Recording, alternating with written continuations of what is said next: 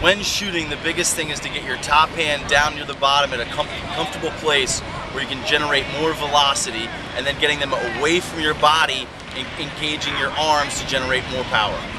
You'll notice I have my bottom hand all the way at the bottom. That way I can generate as much of a fulcrum by pulling down on the shaft,